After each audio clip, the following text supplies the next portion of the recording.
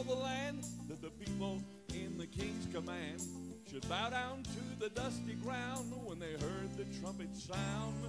But the children of God refused to kneel. They defied the king with a fiery zeal. They were thrown in the flame that day. But you could hear those children say, God is able, God is able to deliver from the fire. He will rescue those who serve him when the flames are burning higher. Now don't you know that some things never change, and the fiery trials are still the same? The children of God must face the test, but we stand above the rest. So take courage, friend, and walk on through. God's gonna face the fire with you. You can stand with the saints and say, my God will provide a way. God is able, God is able to deliver from the fire. He will rescue those who serve him when the flames are burning higher and higher and higher. God is able, God is able to deliver from the fire. He will rescue those who serve him when the flames are burning higher and higher and higher. God is able. Yes, he is. Now have we got somebody to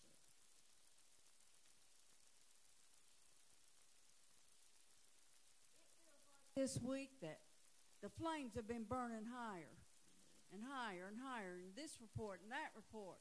But you know what? God is more than able. Yes, he is. Amen. Praise his name.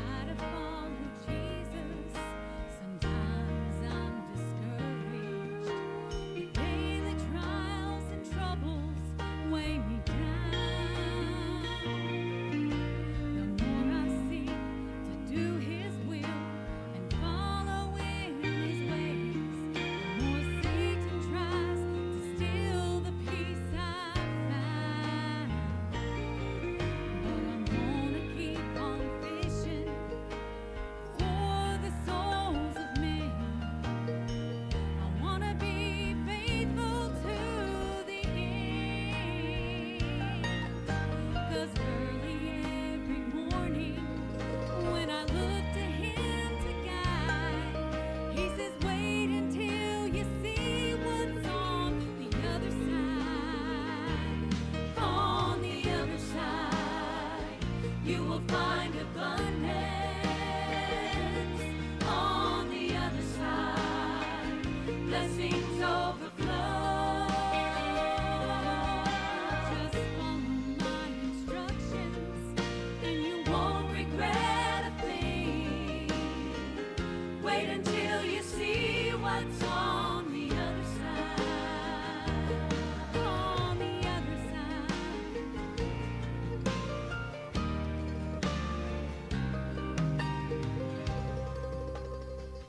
Wait until you see what's on the other side.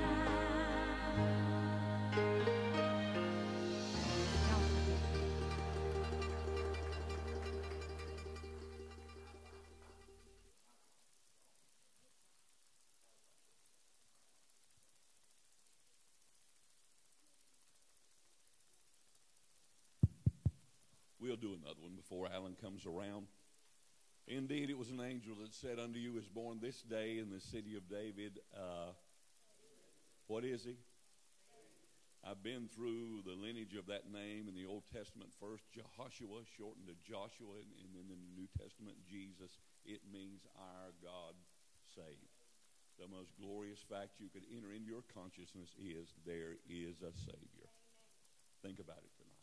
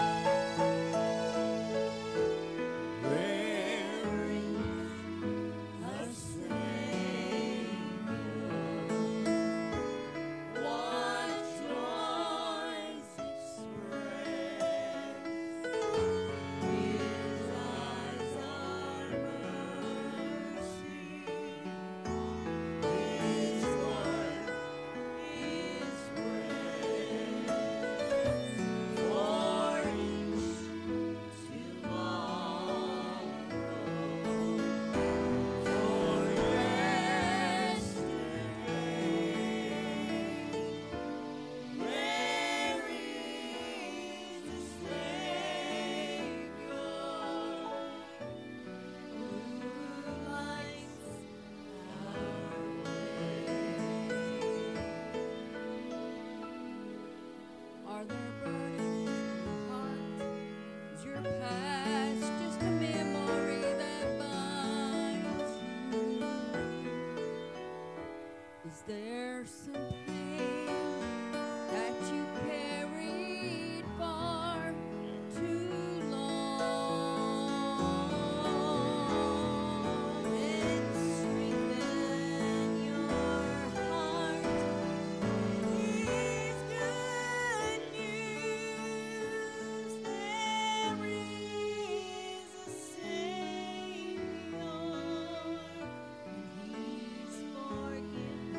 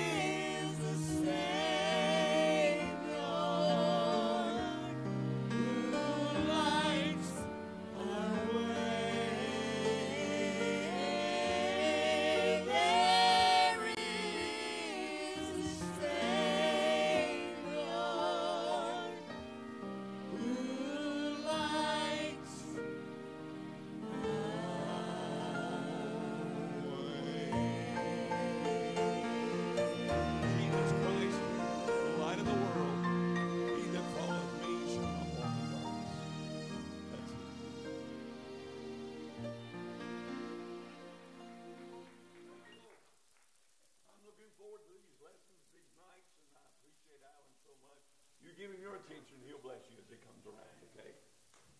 Thank you. Game on. Amen. Game on.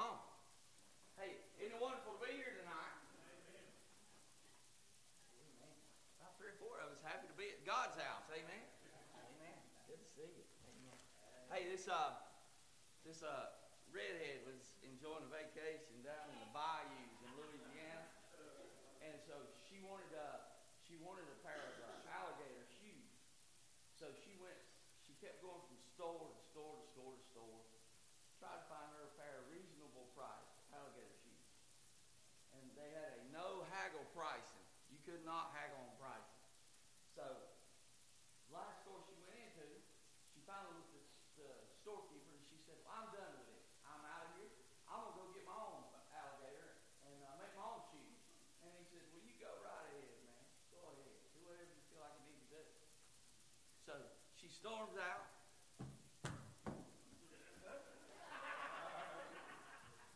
She storms out and she starts heading to the swamp. Shopkeeper watches her. She travels off down the road. Well, that evening he's driving home, and he looked out there, and there, in about waist-deep water in the swamp, is this little short redhead toting a shotgun. And about the time he sees her, there's a 9-foot gator comes into the water and starts swimming toward her.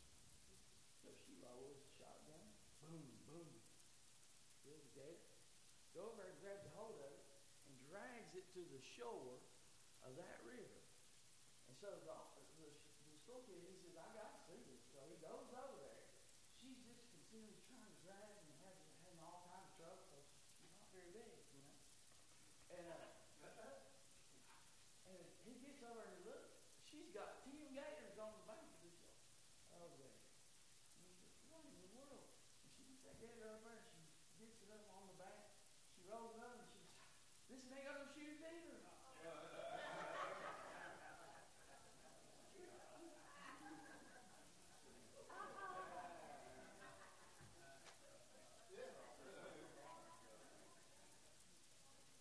That was funny when I read it. Amen. Amen. Hey, it's a joy to be in God's house. Amen. Amen. You pray for all the stuff going on in the back. We want to touch people this week. That's what it's all about, right? It's not just us growing. If you're here tonight and you're lost, you don't know Jesus Christ as your personal Savior, can I tell you this altar is always open.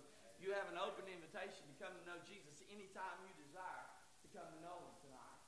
He's the privilege is here because I guarantee you at any time in this service, if He speaks to you and calls you to Him, He's standing here with open arms, waiting for you to come to Him. So the opportunity is there. But can I tell you, it's also for us Christians so that we will move closer to Him. Because there is what I want each and every one of us to understand tonight is the day. I got saved at 7 years old. Mount Calvary Fruitful Baptist Church in Marion, North Carolina. My dad was up preaching, and by the time he got done, I couldn't stand my old filthy sins. At 7 years old, I couldn't stand it. I had to make my way through it all. I was standing there beside my mother just bawling because I could see that I was lost and undone without Jesus Christ as my Savior. Amen. And the only step that I remember is the one outside of the pews, and I don't remember the rest of them. Next thing I know, I'm having hands all over my back praying for me up here on the altar, and people just shouting because somebody came to know Jesus Christ as their Lord and Savior. Well, we ought to get excited. The pastor, 8 people got saved at the Father's storehouse. We need to praise God. Amen. There's a new name written down in glory. Amen. Amen. Let's praise God. Get excited about things of God. Amen. That's what He wants us to do tonight. So, Put your mic on, Alan. oh, thank you. Amen. Got carried away.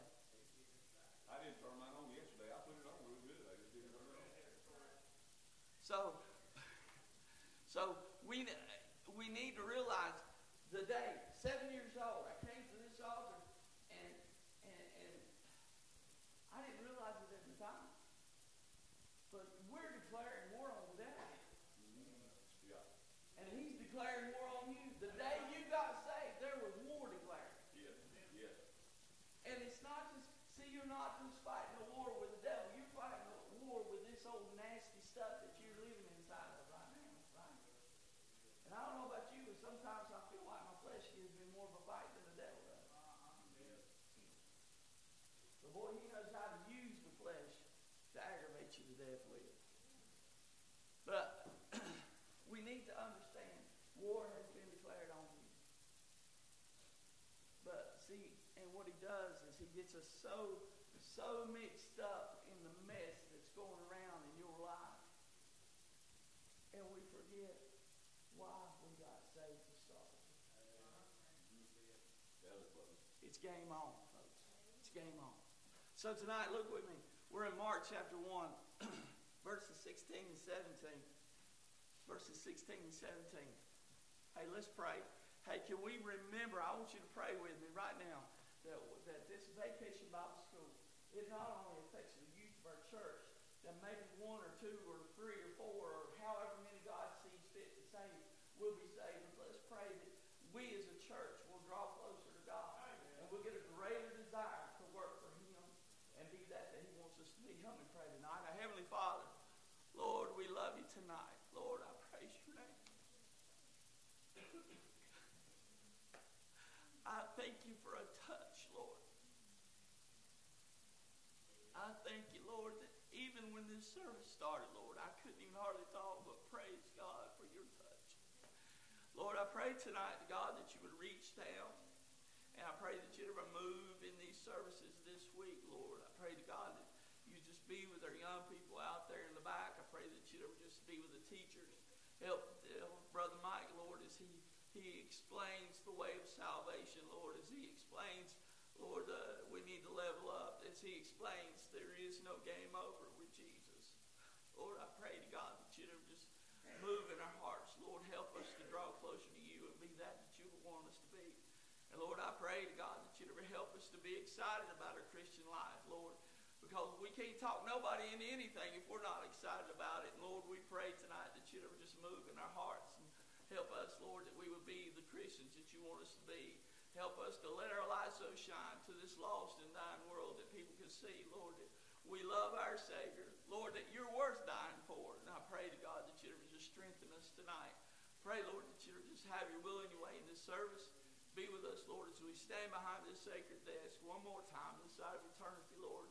Please don't let me say anything, but Lord, I pray that you'd speak through me and use me to God as that you'd have me to be used as. I pray, Lord, that you'd strengthen us tonight. Help us to grow in your word. Help us to be that you want us to be. And all God's people said. Amen. Amen. Praise the Lord. I'm in Mark, the first chapter tonight. Stand with me as we honor God's word.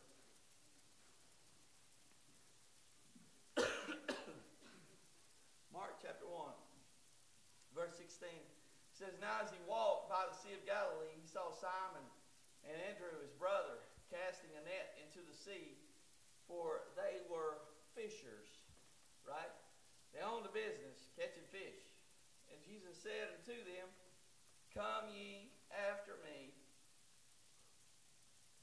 and I will make you to become fishers of men.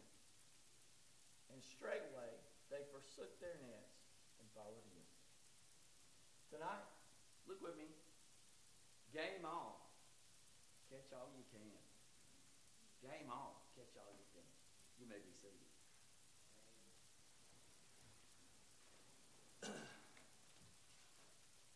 I heard this. This is actually a parable. It was written by a minister in 1953. And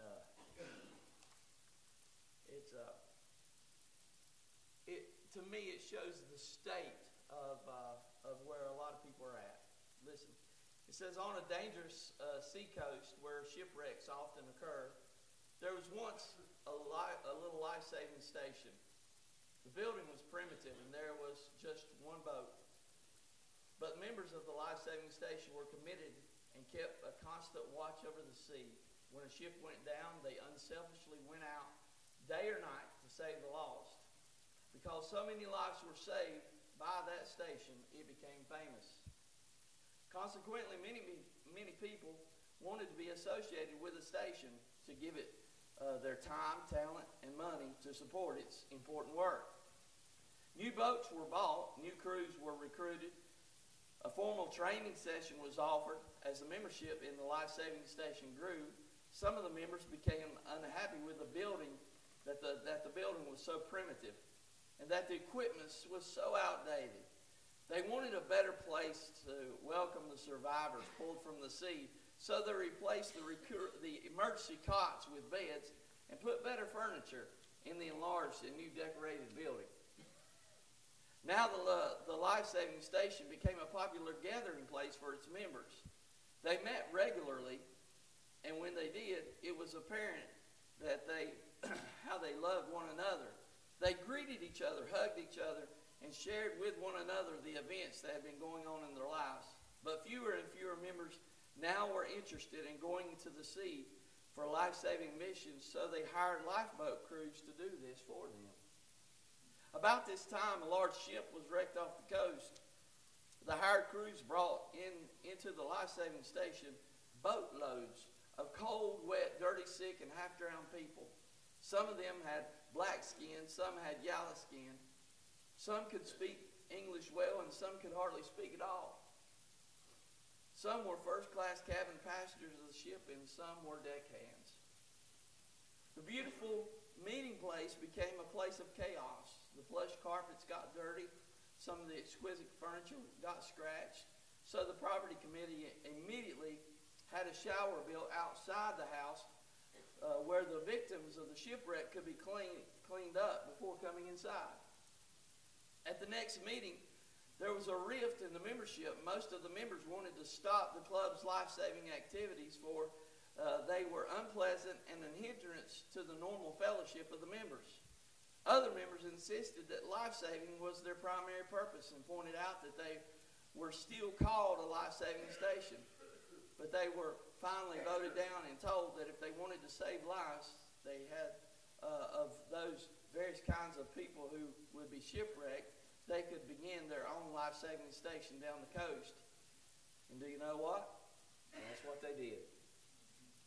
As years passed, the new station experienced the new changes, the same changes that the old had occurred. It evolved into a place of meeting regular for fellowship, for committee meetings, and for special training sessions about the mission, but few went out to the drowning people. And drowning people were no longer welcome at the new life-saving station. So another life-saving station was founded further down the coast. History continued to repeat itself. And if you visit the seacoast today, you'll find several adequate meeting places with ample parking and plush carpeting. Shipwrecks are frequent in those waters, but most of the people drown.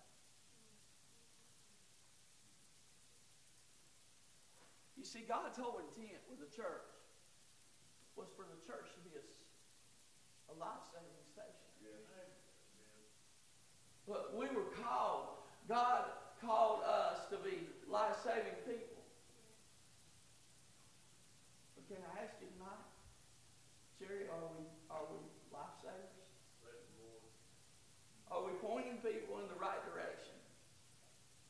See, I read this week, actually when I started studying this lesson, and it hit me.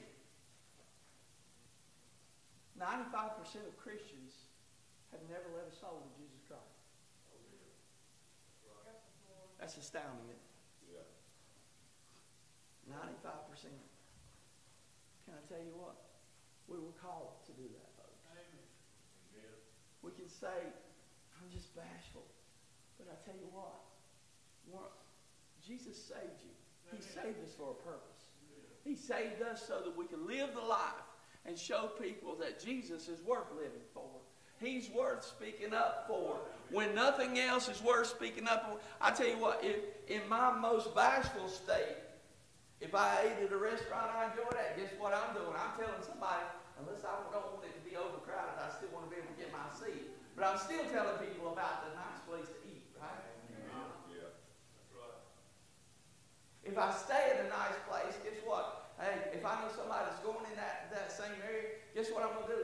I'm going to say, hey, you need to go here. You need to stay there. Man, that's a nice place, bro. That's right. Bless the Lord.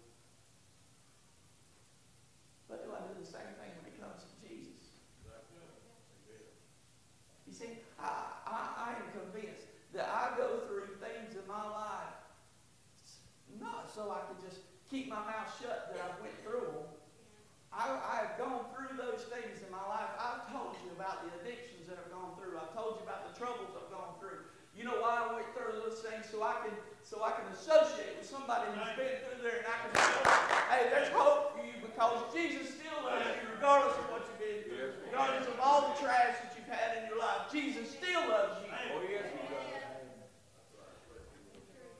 He died for you. When nobody else cared about you, when nobody else gave you a thought, Jesus loved you, and He died on the cross for you to make you His child. So tonight, look with me, because I want us to see, this is what He said. It's not natural for you to be a fisher of men. It is not natural. He said, I will make you to become. I will make you to become. All we have to do is follow Him. And He will make us become fishermen. Because, guess what? We should. I don't believe Jeremiah's testimony was just about preaching. I believe he said it's a fire in my bones. Yeah. Hey, no way I can hold it in. You know, when a fire is let loose, you can't contain it. It's going. It's going somewhere. It's coming out somewhere. That is exactly the way our Christian walk ought to be. It's coming out somewhere. Somebody's going to hear it somewhere. Hey, if I have to preach in my sleep, I'll preach in my sleep. Amen. I've done that before, too. So, make you to become fishers of men. See, this plan wasn't just thought up when Jesus showed up on the seashore. Look at this in Isaiah chapter 45, verse 22. This is what Isaiah said. Look unto me and be ye saved, all the ends of the earth, for I am God and there is none else. There's no other way to be saved. There is no other way to be saved. This plan was started from the foundation of the earth. It wasn't, Adam and Eve, it didn't surprise God. He knew exactly what was going to happen. He knew that He was going to have to offer up His only begotten Son for each and every one of us. He knew that when He created man. He knew that. But guess what? He created him anyway. So the plan was there from the beginning. Because God is the only way to offer that. He could have made us robots where we just would automatically kneel down and worship Him. But He chose to give us a free will to do what we want to do, whether it hurts us or not. Isn't that amazing? But He gave us that free will. But there's a price to pay for it, right? So, He's saying, look unto me and be ye saved, because I'm the only way that you can be saved. Right? Look at Luke chapter 2. This is Jesus, 2-3 days journey, and they couldn't find Him. They couldn't find Him. And so they go back and they get Him, and this was Jesus' response. They found Him in the temple teaching. All the smart alecks there in the temple, He was teaching them. And Jesus said, and He said unto them, how is it that ye sought me? Wist ye not that I must be about my Father's business? His Father's business was, I got to get into the Word of God, and I got to tell people how that I am come to make them free of their sins. You see, everybody look, the Messiah is coming, the Messiah is coming, the Messiah is coming to set up a kingdom. But Jesus said, no, to set up first, we got to get you right spiritually before we put you in the kingdom.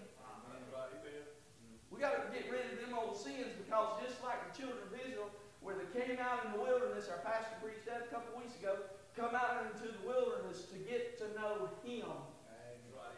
He's not taking you to heaven if you don't know who He is right now. If you don't know Jesus tonight, can I tell you, Jesus loves you, and He wants you. He wants to know who you are.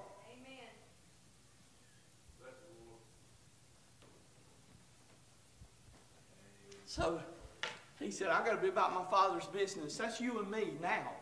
We need to be about, because I read something this week. Man, I love this. Did you know that according to Roman law, when Jesus was walking the face of the earth, if you had a natural born child, that you could actually disown that child to where they never knew you, like you never knew them? However, if you adopted a child,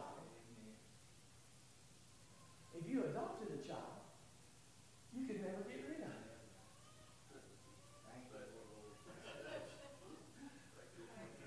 Praise the Lord.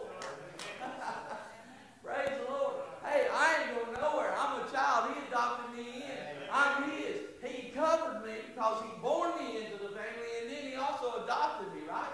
Praise the Lord. He covered both territories there. Under the Roman law, I'm His forever, never, never. Amen. You can't get rid of me. You're stuck. Amen. Amen. Praise the Lord. And that's what we should desire for everybody around us. Everybody, do you realize there's people that you come in contact with today that you may never come in contact again that will drop off in hell before you ever get a chance to see them again? And every person we meet is a soul, regardless of what color the skin is, regardless of what language they speak, regardless of how far, how much arguing and fussing you got going on in your life. That person is a soul. And we need to remember that. That person is a soul. And so Jesus said, I got to be about my Father's business. Are you about the Father's business? Or are we caring too much about our own business to worry about the Father's business? I heard my brother say one time, I made it a lot better when I finally put my business in His hands. Let Him take care of it. He does a lot better job taking care of my business than I do. And I found the same thing. Because Jesus tells us, I got to be about my Father's business. And then in John 3:16, we know this verse. For God so loved the world. For God so loved you and me. Hey, don't forget that. God loves you. Regardless of all the mess you got going on in your life, regardless of how much the devil tries to screw your memory up where you can't remember, Jesus loves you. God so loved you that He sent His only begotten Son. The Son that He loved. The Son He adored. He gave Him for you. Loved the world that He gave His only begotten Son, that whosoever believeth in Him should not perish, but have everlasting life. Oh, yes. That's eternal life, folks. It's eternal life. It's amazing that we don't think about eternal life. We base, our minds can't comprehend. So what we do is we think everything in terms of this life. This life is the shortest life you'll ever live anywhere. We ought to focus more on the main life, and that's the life to come. Because this life is so short compared to that life. But have everlasting life. And then, this is we love to quote this one, right? I love this thing being so down here where you get to it, right? Right. I can reach it better. I'm not tall like you. So, we like to quote this, but we forget this. For God sent not His Son into the world to condemn the world. Hey, if anybody had a right to condemn you and me because of our sins, guess who it was? It was the Son of God. But God didn't send Him into the world to point a finger at you and tell you, you're wrong, you're wrong, you're wrong, you're wrong, you're wrong. He didn't do that. He sent Him into the world, this world, to save us, right? But that the world through Him might be saved. That was His whole purpose in coming. That's the Father's business, right? Arranging it so you and I could have a relationship back with the Father. That was the whole purpose of it. So look with me. 1 Timothy. He said, for this is good and acceptable in the sight of the Lord, God our Savior. Don't worry about that. Who will have all men to be saved and to come into the knowledge of the truth. That's what's acceptable, right? This is good and acceptable in the sight of God our Savior. That's what God's desire is. I went to a church. I was 31 years old. And I was going through a bust up of a relationship, and a buddy I worked with, he says, "Why don't you come on to my church with me?" It was a different denomination. I went in there. I sat in their Sunday school class. They had a Sunday school class where you could learn their denomination. I had heard their preacher. Man, he fed me from the pulpit, and I enjoyed that. So I'd been a couple Sundays, so I went to that Sunday school class. And I sat there, and I heard a woman say, "It took a long time for me to come to accept that it may not be meant for my children to be saved." I said, "No, I'm out of here. Whosoever." Yeah. Whosoever. Whosoever's are all through the book. Don't throw them out. I'm a whosoever. Yeah, me too. I'm a whosoever. The devil tried to tell you, trick you, and tell you that you're not worth being saved, but you are today because Jesus Christ died for your sins. And that's God's will, that we come to the knowledge of the truth. And that's that He is Lord and Savior of all. For there is one God and one mediator between God and men, the man Christ Jesus. He put on flesh to become the mediator between us and God, that our relationship could be mended. We could be put back together. And that's the reason the veil of the temple was rent from the top to the bottom, because He opened that up for you and I just to be able to walk in and say, "My Heavenly Father." Titus, I'm trying to hurry. "For the grace of God that bringeth salvation hath appeared unto who? All men. All men. Praise God. Amen. Praise God. That grace, it's not distributed out by color of skin. It's not distributed out by what's in your bank account, like some of the preachers want you to think about. It's not distributed about, well, I've been coming to this place all my life. No, it's available to all men regardless of who you are and where you've been and what you've done. Amen. It's available to you. Charity, don't forget, it's available to everybody. And that's exactly who God wants it to have. It's everybody. It's His will that all men be saved. For the grace of God that bringeth salvation hath appeared unto all men. The grace of God. We wouldn't stand a chance if it wasn't for the grace of God. Because that is what's brought about the salvation to all men. The Lord is not slack. This is Peter. This is the one who, and we're going to be talking about it later on this week, about the denial, about how he felt. But later on, this is what he said. The Lord is not slack concerning His promise, as some men count slackness, but is long-suffering. Somebody say praise the Lord right there. Amen. Excuse me, I had to swallow that cough dropper. I'm going to be choking on it. He's long-suffering. Amen. Hey, that means He deals with you and me. That means He's not instantaneous on destroying you on the spot, right? He deals with us in a slow-like manner, which I wish I was more like. Amen. Where sometimes I get too hasty and I want to fly off the handle about something, but He is long-suffering.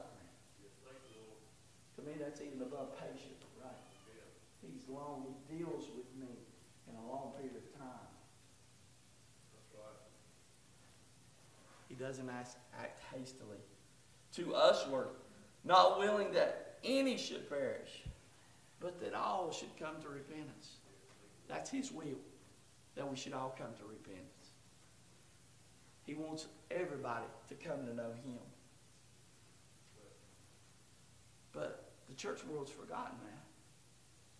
We like to cherry pick. Not so much charity, because I think we open our arms up to pretty much anybody that comes in. But can I ask you, how much you're opening your arms when you get outside the doors? We love it when they come in here to see us. And we'll open our arms, hug their necks, tell them Jesus loves you. How much opened their arms when we're out there. That's when we need to let that light shine. Amen. That's right. That's right.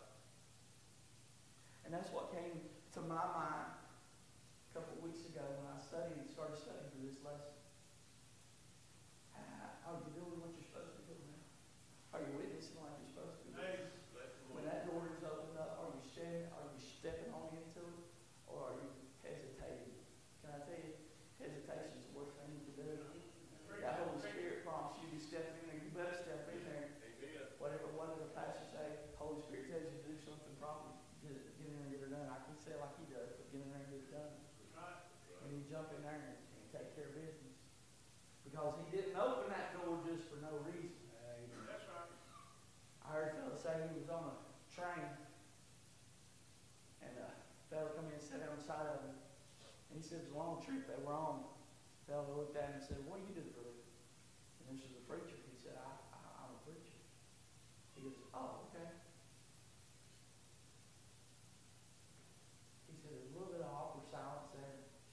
He said, finally, about 10 minutes ago, I looked at him and he said, "Kenneth, well, since you're a preacher and we got a long time to go," he said, "Could I ask you, how should I feel about God?" And the preacher said, "It's stunning." He said, "I have all these different ways of witnessing people already mapped out in my head. Things I know that I should say." He said, "But when he asked me that way," he said, "it stunned me. It threw me off."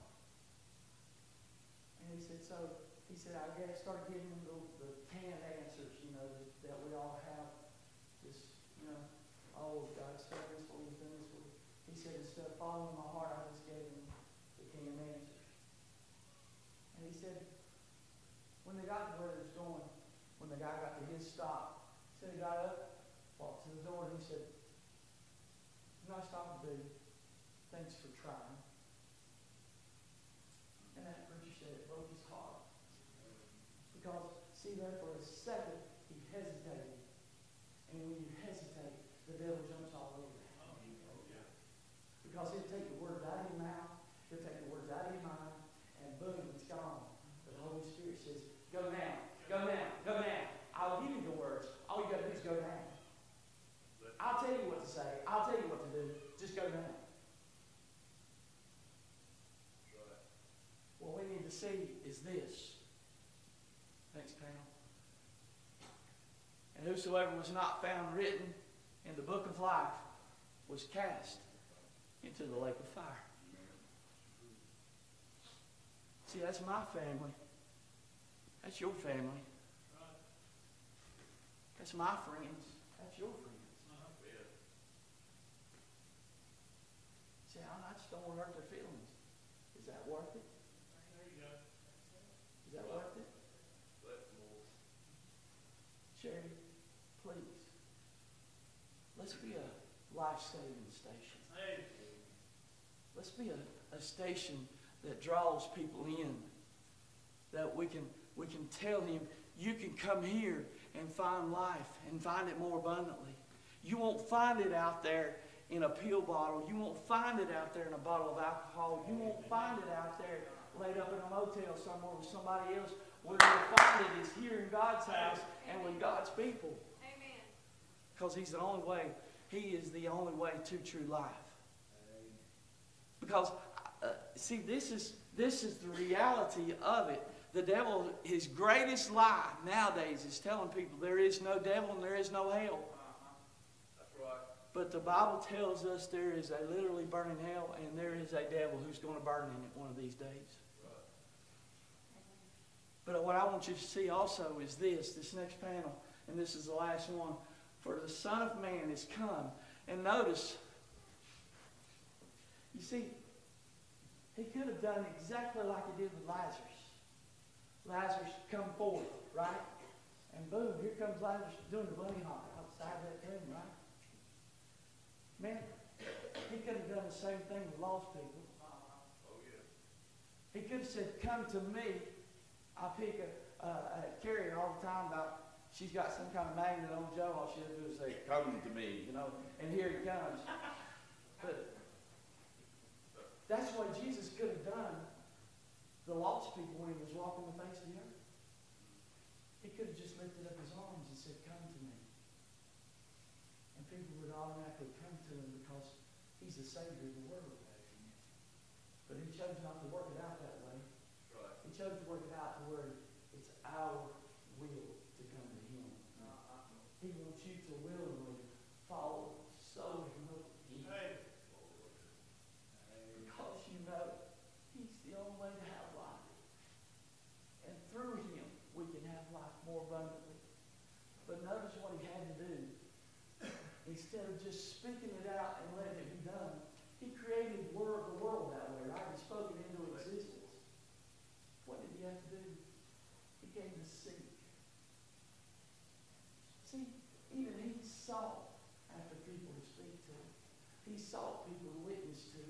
He sought people to tell him about Jesus, about himself, about him being the Messiah. He went out and looked for people because the harvest is great. The labor is so few. He went out and sought people. He had to. He put himself to work in that field.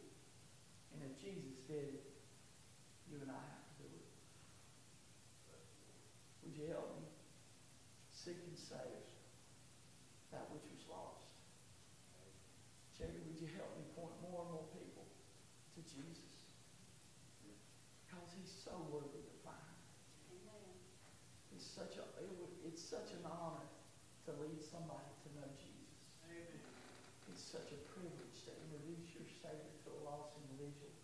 And once you ever do it, you can't get over it. You'll never get over that. Pastor, turn over to you.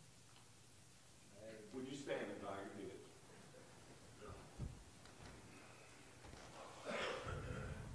While heads are bowed and eyes are closed, I want to ask you two questions. Do you want to win souls? Do you have a burden for souls?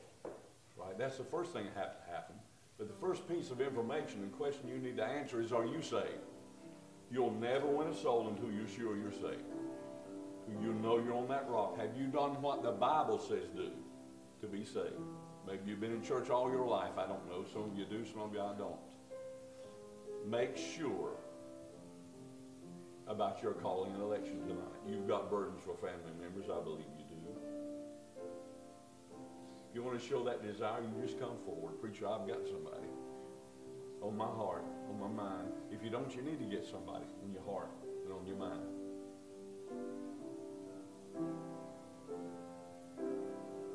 You don't have to hold somebody you're not sure about. Or you have a certain timidness in your spirit, as Alan talked about. Don't want to cause trouble, don't want to hurt feelings, and you don't understand the urgency. Or you want the Holy Spirit to give you the words in the Spirit of Christ to charge people, to challenge people, but not upset people. That's not our goal. God sent not his Son into the world to condemn the world, but that the world through him might be saved.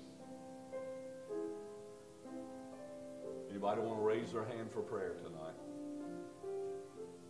I'll pray for you. Thank you, Lord. Thank you, Jesus. Heavenly Father, I thank you for the gospel. Thank you for the messenger, Lord Jesus, and the earnest preparation. I thank you for your Spirit. Lord, I felt his heart while he preached tonight, and I thank you for that most of all, Lord, but I feel your heart as well. I know the heart that you have.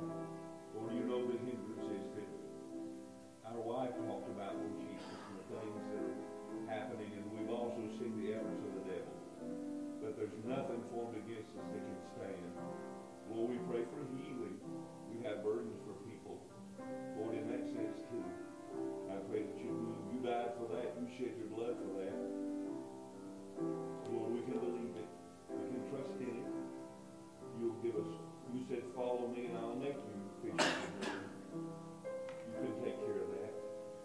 Help us, Lord Jesus. Make this an army. We're praying for those youngsters out there, from the teens down to the toddlers. Lord, that you'd bless them and their teachers and their counselors and people that are working, whether it's crafts or food or whatever they're doing. Please bless them. Thank you, Jesus. Thank you, Jesus.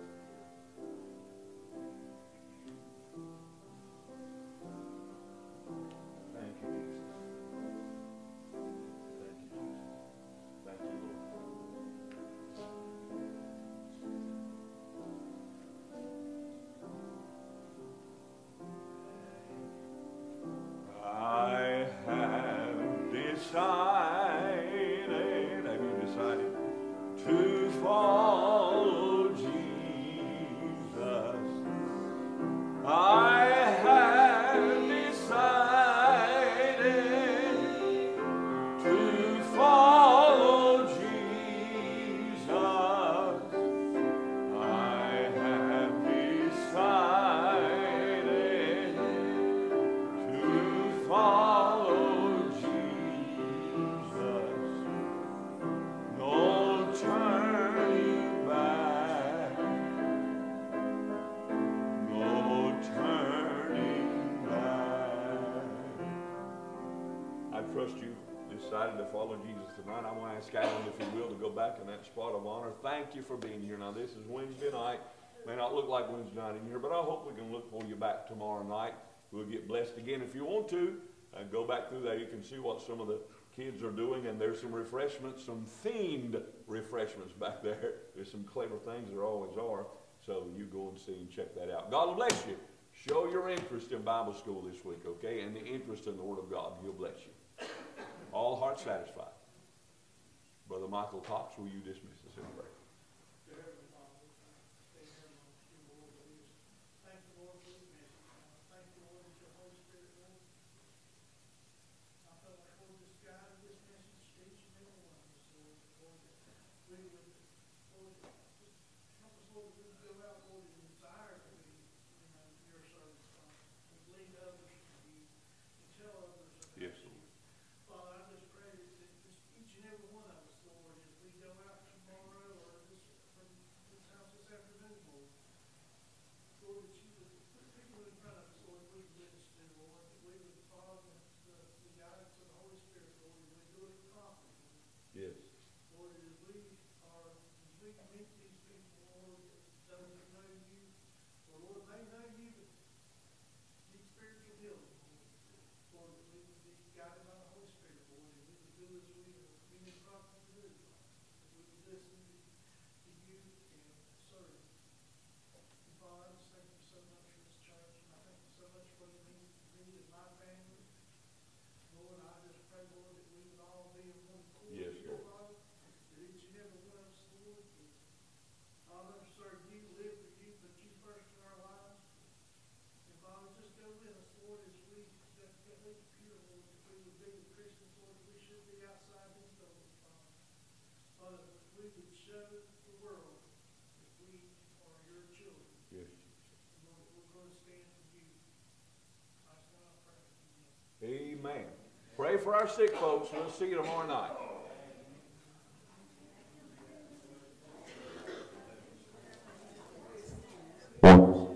Yeah, it's on. It's on. It's on.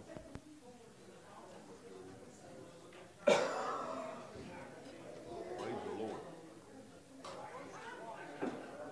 I don't know. That might be on my desk. Is it on my desk?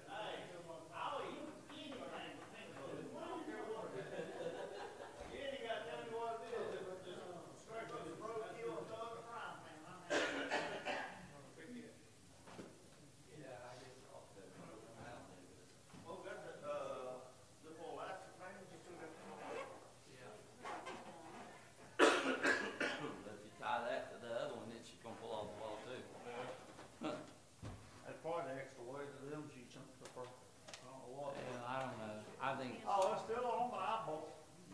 I think the knot can untie or something. Huh. Untie a knot and tie it back there. I heard your words and I felt your heart.